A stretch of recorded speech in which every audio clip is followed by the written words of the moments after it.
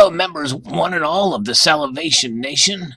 We have some news that came unexpectedly on the 6th of September 2017 about the Federal Reserve Vice President Stanley Fischer. Apparently he will resign unexpectedly and early. It appears that he will resign in mid-October, and that's important. And apparently it will give Donald Trump a scope to start reshaping the leadership of the U.S. Central Bank sooner than expected, clouding the long-term outlook for monetary policy. And what's fascinating about this is the timing of all this. Fischer was appointed by the Fed by President Obama in 2014 to a term as vice chair that would have expired in June 2018. And he's citing personal reasons. We're going to read this letter here that he sent about this resignation. Here is a scanned version of that letter. September the 6th, 2017, to Donald Trump. Dear Mr. President, I'm writing to inform you that for personal reasons, it is my intention to resign from the Board of Governors of the Federal Reserve System on or around October 13th, 2017.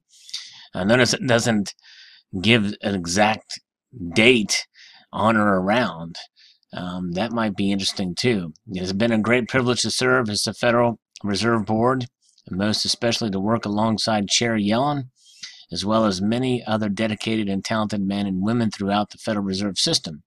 During my time on the board, the economy has continued to strengthen, providing millions of additional jobs for working Americans. Informed by the lessons of the recent financial crisis, we have built upon earlier steps to make the financial system stronger and more resilient and better able to provide the credit so vital to the prosperity of our nation's households and businesses. So it's very interesting. For Fed watchers that expected he would step down, but not with 8 months remaining in his term. His departure will remove an influential vote at a time when the central bank appears divided on the need to hike interest rates again this year, despite lower than desired inflation. He's been a powerful advocate for maintaining post-crisis financial regulations that the Trump administration wants to roll back. Fischer was a voice of experience, having been a central banker, and his international standing was impeccable, J.P. Morgan Chase & Company's chief U.S. economist said. And that's further element of uncertainty to policy, who will be running policy early next year.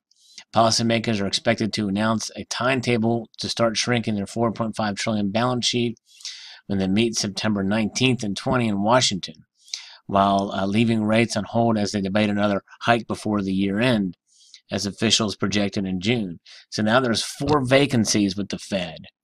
And Trump has nominated Randall Quarles, a senior U.S. Treasury official under President George Bush, to be governor and heads up the Fed's regulatory efforts. Quarles' nomination is still pending before the Senate. In addition, Janet Yellen's term as chair expires in February. Trump has said that a renomination of Yellen is under consideration, though the White House is also looking at other candidates. Economists polled by Bloomberg expect him to pick someone else.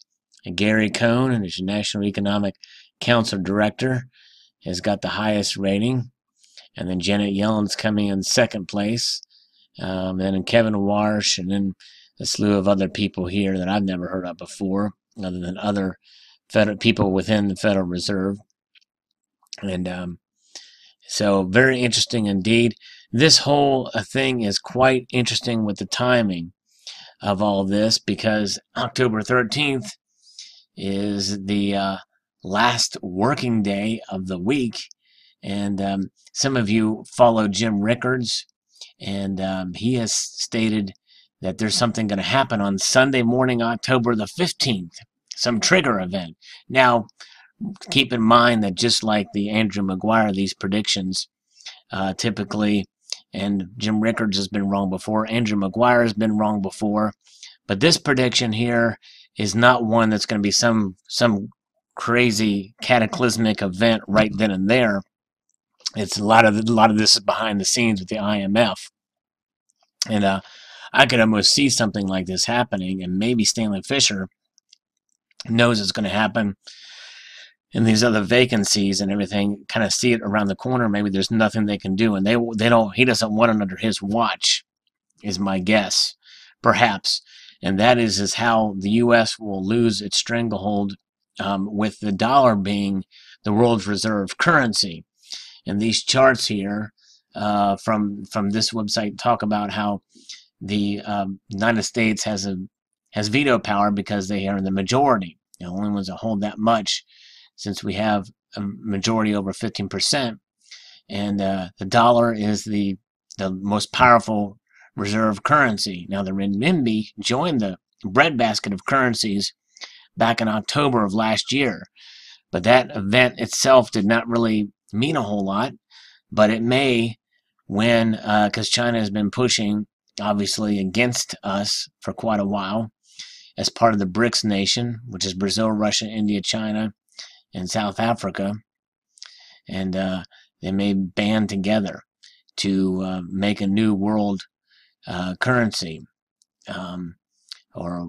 so we shall see what will happen. It's very interesting to say that they may be positioning themselves based off the recent G20 summit, and there's a written promise to crank up the BRICS voting rights to match their relative positions with the world economy.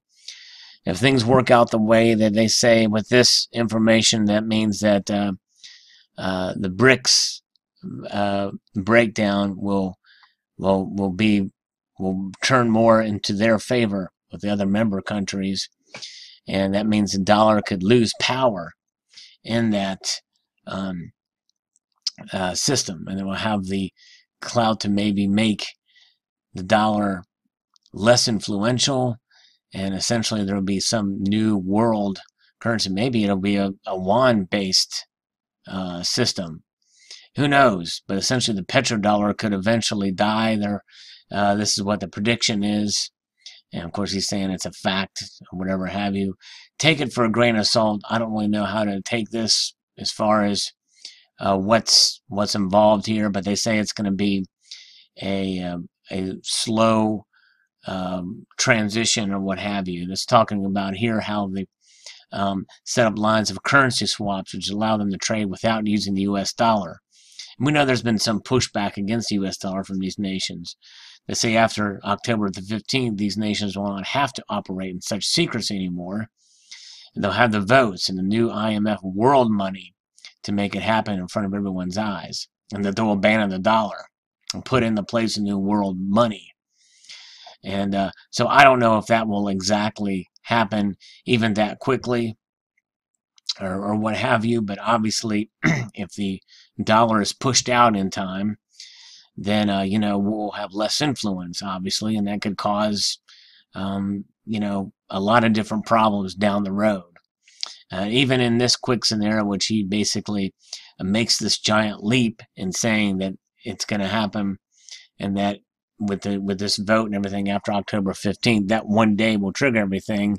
I just don't think it's going to be that quick. I do think there is a slow degradation in their mind of trying to get rid of the dollar, and this could give us a hint or a peering into the window of what's happening with the IMF and everything. But I still think that the dollar's strength, even beyond this, there's something about it that I don't know that they would let it happen quite that fast, even though it's being whittled away right now.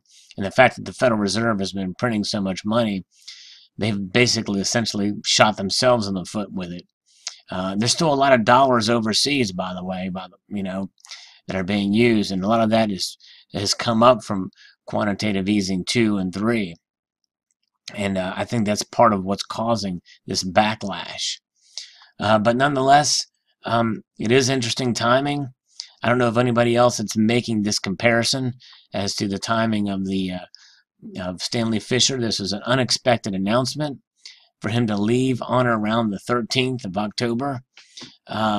So I don't know if anybody else that's making this connection, but I just thought it was quite interesting and unexpected for him to make that announcement now and for him to leave then at that particular time. And the fact that Jim Rickards is making his prediction for October the 15th. Post your thoughts below what you think about this development. I'd like to extend the multitude of gratitude y'all for watching, and encourage you to please rate, comment, and subscribe.